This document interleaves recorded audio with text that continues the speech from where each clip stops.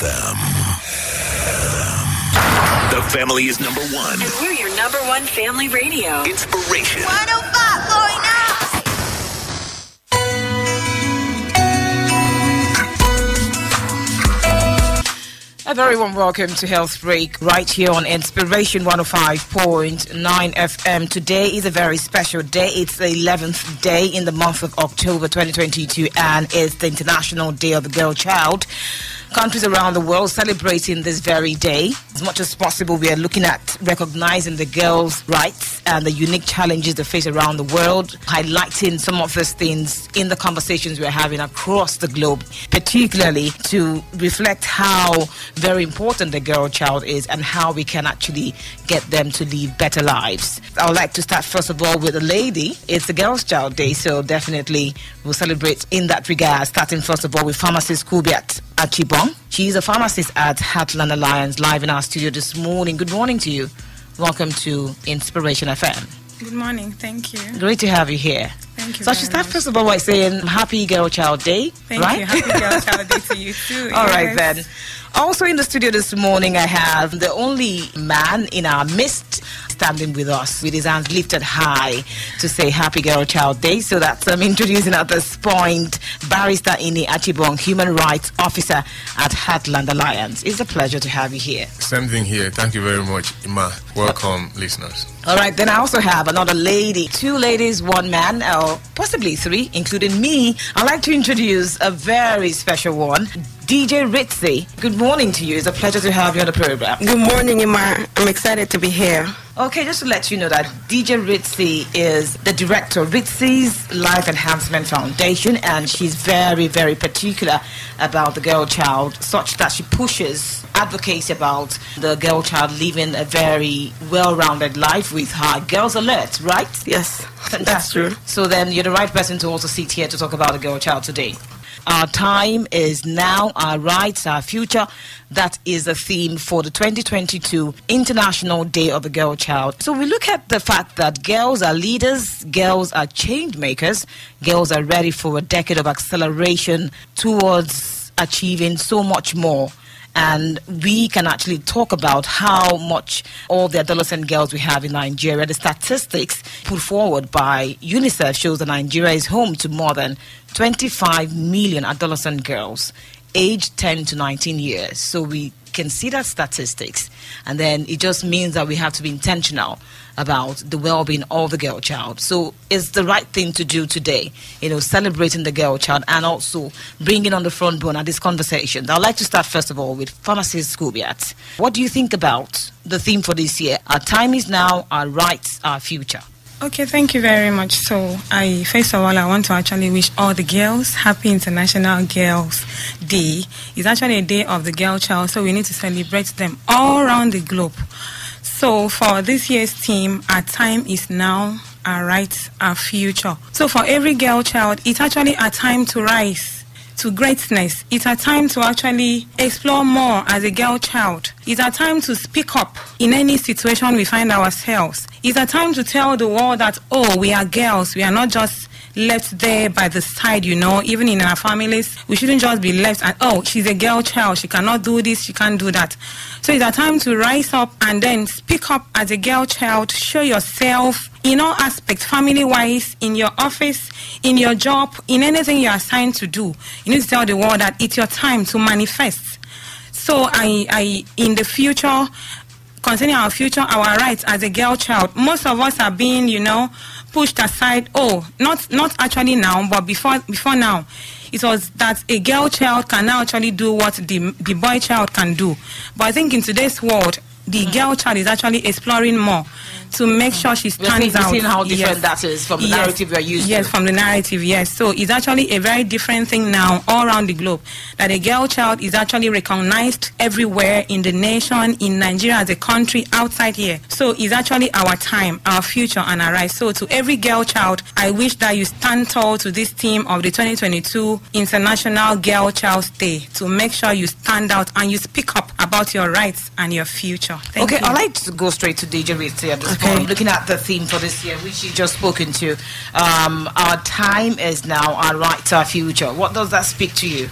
It speaks motivation to me, inspiration to me, that we all owe these girls the ability to inspire them, to motivate them to be great people. A whole lot of them, they have dreams and they've been scared, of utilizing their talent. So this is actually a call to action that, girl, your time is now. You have to stand up with God on your side, with hard work, with consistency. You can be anything you want to be. So don't wait again. The time is now. We have to stand up to our right, stand up for what we want, stand up to chase whatever we dream, we wish, and then get to the height we wish to attain.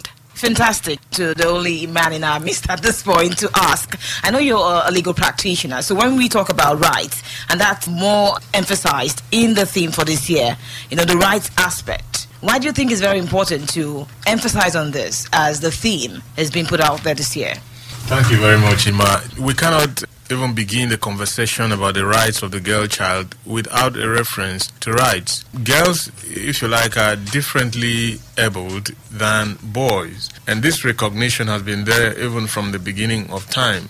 So even some of the things that later turned out to be inimical to the girl child actually came out of attempts, convoluted, maybe mistaken, that now, to protect the child, which now led to the child, the girl child, being the subject of oppression from society. So we even recognize it, the international community even recognized it as far back as 1924. The Declaration on the Rights of the Child was there. In 1959, there was another Declaration on the Rights of the Child. And then when the International Convention on Civil and Political Rights was created in 1967, Article 10 of it paid tribute to the rights of the child. The same also happened in Articles 23 and 24 of the International Covenant on Economic, Social and Cultural Rights.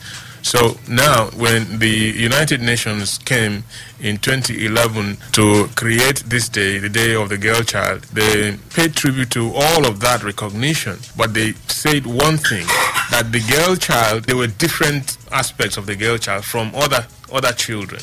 And that's why this day was set aside especially to commemorate that difference and the fact that we need to protect girl children, because not just are they immature, not just are they mentally underdeveloped, with respect to adults, they are girls. And we have seen in situations, even in situations of war or conflict, where girl children have been used as even weapons of war to attack, the other community. They are taken, they're raped. We can't rule out the, fact about how the girl child is most hit. We talk about women, the children, during war or conflict moments, we see that they are most hit. So they become more vulnerable. Exactly. In all instances. Exactly. And so it's in recognition of this that the United Nations Convention on the Rights of the Child was created. And in 2005, this country took another bold step to create the Child Rights Act. In 2007, Akwa Ibom State followed suit with the Child Rights Law. And on the heels of this Child Rights Law, the Akwa Ibom State government created eventually the family courts that are now working to look at the interests of children generally, but also in particular the rights of the child. And so there are, procedures available for remedying the difficulties, the legal and rights related problems that girl children have. Okay, what's also very significant is the fact that there's also the aspect of being proactive. We've seen quite a number of persons just avoid that situation of waiting till something really gets wrong. So I'll just go straight to DJ Ritzy, because I know where you get to think about how to remedy some of the situations. You look at the challenges over time, and then you realize that there is need to actually safeguard the well-being of the child, the girl child, and so you came up with the Girls Alert. Yes. Talk about that. Particularly, I see that as an aspect of being proactive, trying as much as possible to get these girls aware of their rights, of how they can actually live life better. Yeah, that's true. Girl Alert actually is an educative sensitization, we do specifically for girl children. And in the past 3 years, because this year is going to be a 4th edition, in the past 3 years we've been to schools to sensitize them with seasoned, resourced persons, medical doctors, barristers, to talk to them, tell them about their rights, tell them about their bodies, the changes in their bodies, personal hygiene, give them career talks. These are the things we've done over the 3 years. We've also conducted essay competitions just to encourage them to study hard, to come out of their shells, to put their talents and their intelligence to use while they win prizes. So this to me are ways, in which I used to encourage them, to motivate them to come out of their boxes, be outstanding, be different, be unique, and then to head for their goals. How do you think this is actually enhancing their well-being? It is because we've had testimonies from parents and from the children. We've had them come to more knowledge about themselves, because there's some things parents don't, not that they can't talk about, but they always shy away from talking about with their kids.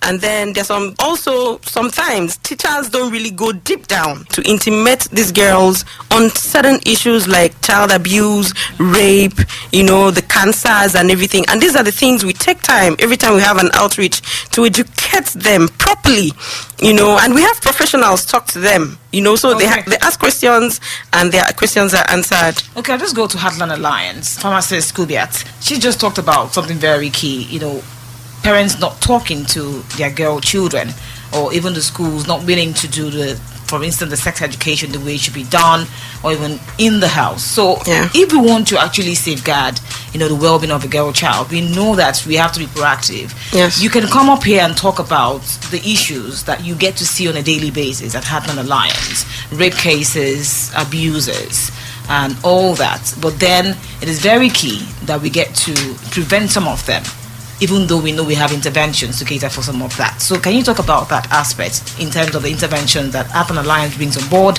and how we can actually take those proactive steps?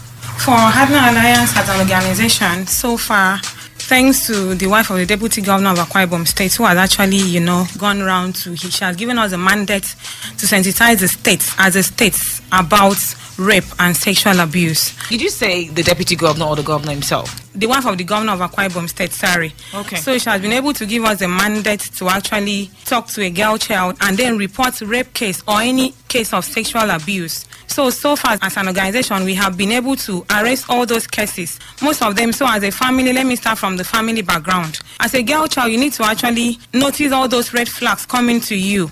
Like you're with your cousin, some even go to the essence of a brother raping a sister or probably having sex with her consistently. And some don't report immediately, but some actually report immediately. So for that, as a parent, you need to educate your girl child on those red flags coming. How is it coming? What are those advances that he is trying to make at you in the family, or maybe while dropping her off in school? Some even perform all these things on their way to drop either the niece or the brother or the sister in school.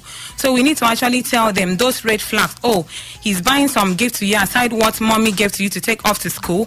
He's actually getting something on the way. Oh, take this. Or trying to make some moves. Like, oh, how are you? Touching your cheek, touching your sexual characteristics, like the girl child, the breast. Sorry, I will just be so blunt here.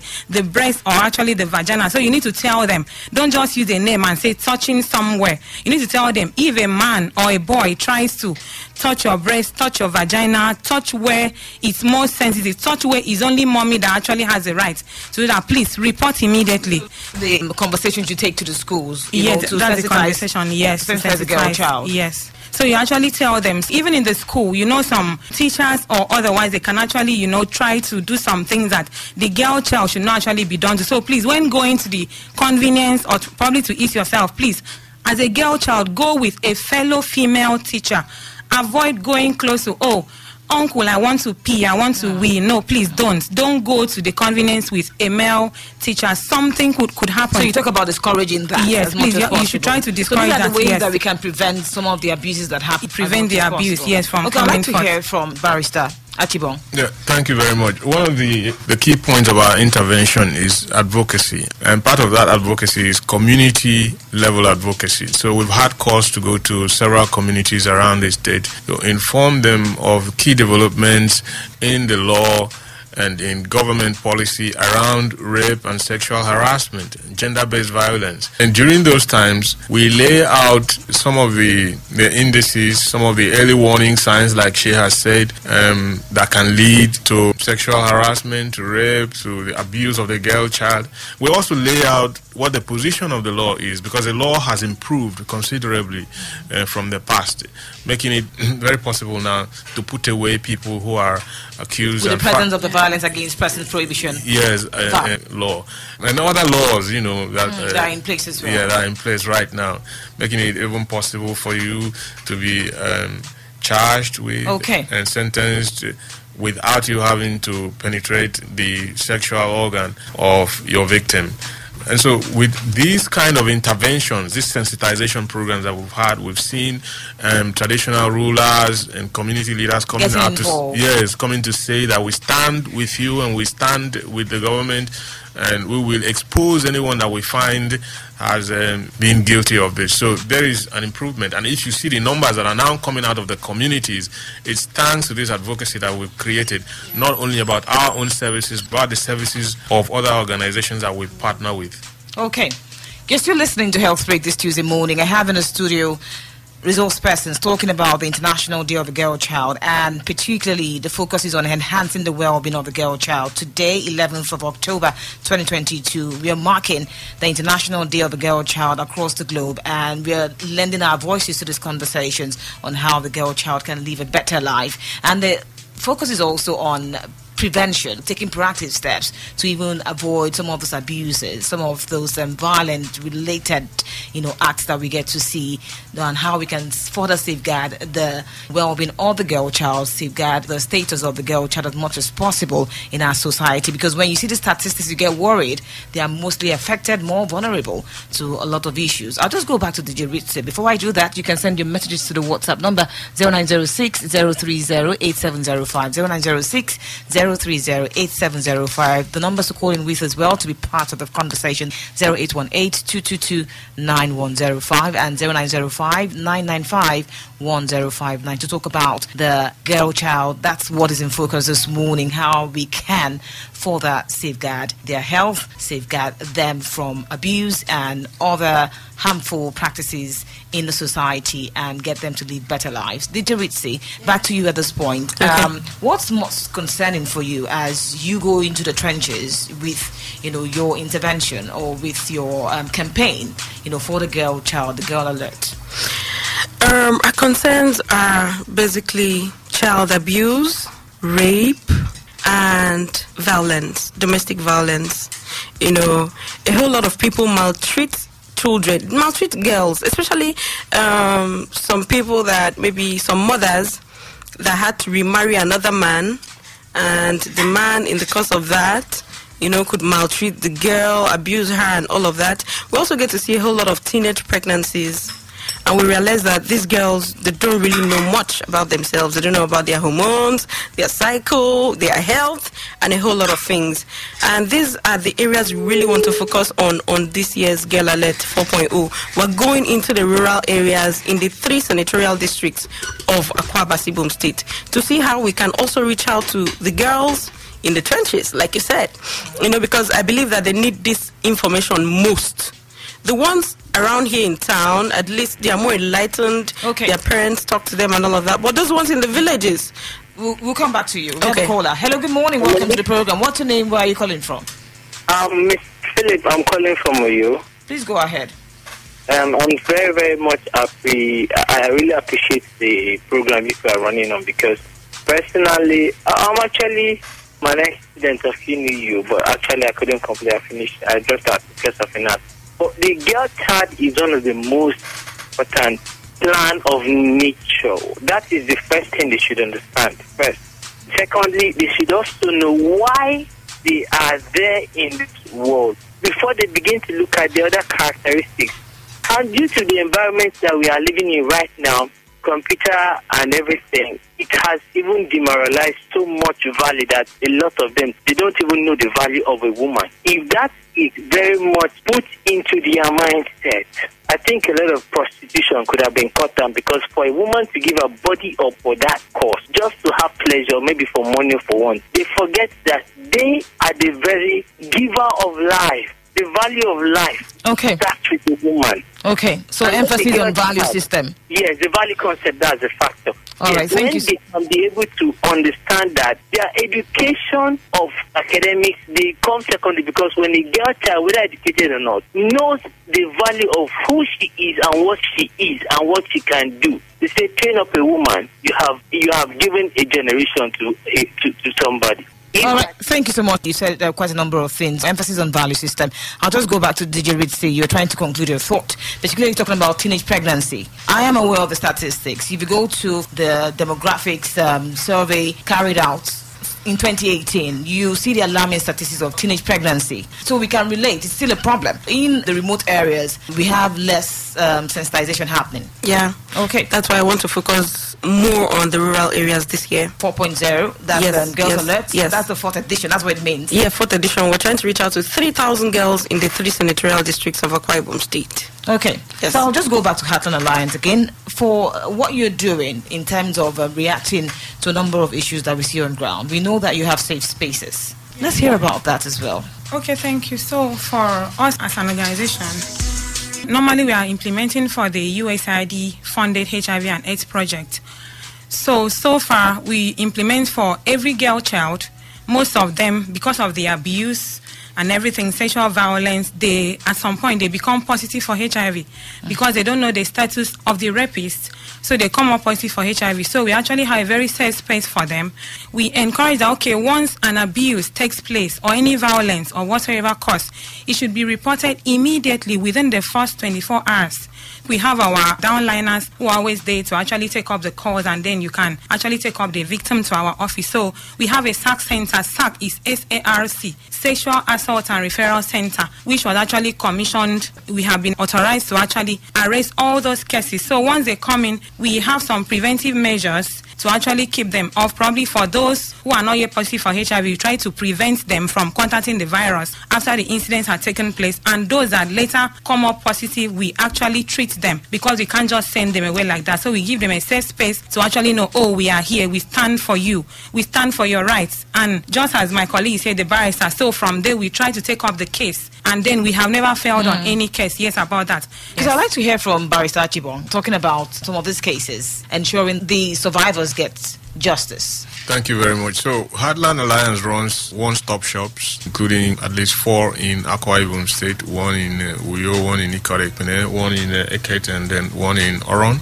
In these one-stop shops, and why we call them one-stop shops, is that you get everything that you need in terms of health. In terms of health. We'll come back to you. Let's take this call. Welcome to the program. What's your name? Where are you calling from? Good morning. My name is Emmanuel. Let's have your take. Please, I want to say, by the special grace of God, for us to minimize rape, at least at the level of teenagers, women have to respect themselves in the first place. In those days, women used to respect themselves in 18. Okay, so we have someone with a mindset already calling, because now you're, for instance, blaming, the survivors. We see that happen a whole lot. So when you say respect themselves, what do you mean? There's no blame for the perpetrator, right? With due apology, women, as you can see now, they're trying to walk naked. That's not even a justification. You see, this is the mindset that we have. This is a different conversation, actually. We can't finish that on this show. But then when people come up and say, oh, because of the way a woman is dressed. So what happens to the 1-year-old or even the month-year-old that are getting raped? A very key question to ask. But then we don't have time for that conversation. I'll just go back to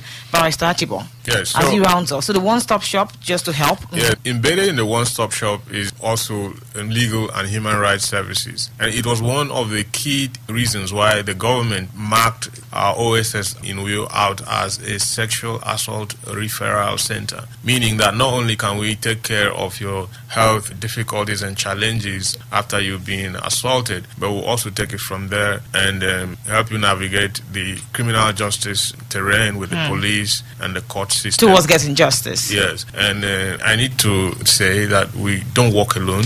So at some point we involve the Federación Internacional de Abogadas.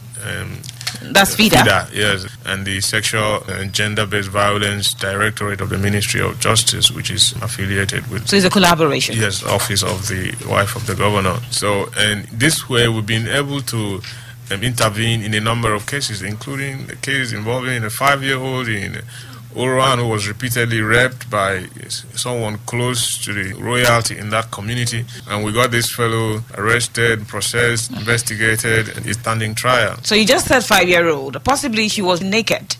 Okay. I'm just saying, that's the mindset. Yeah. That's the disturbing mindset. I want to come today. Don't mind that guy.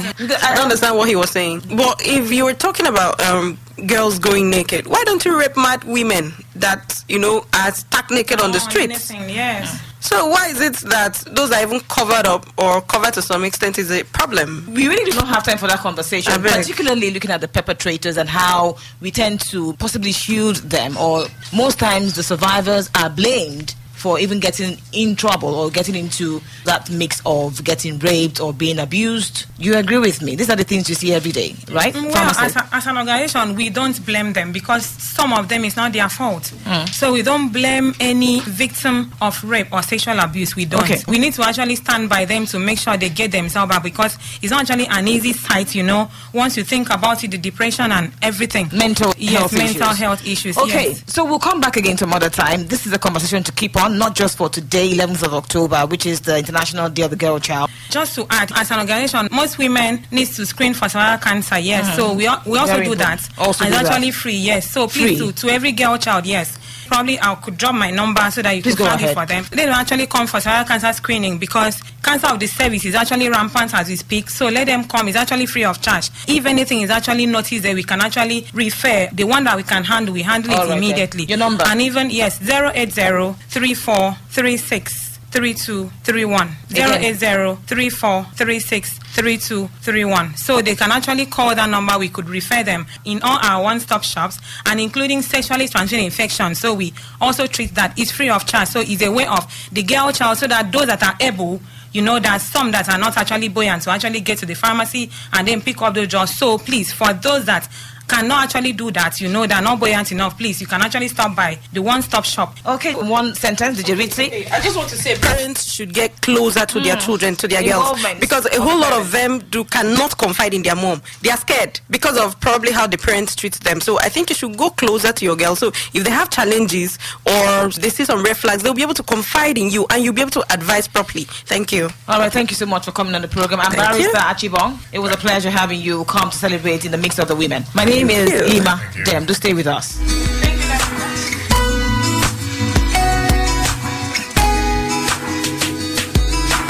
Inspiration FM.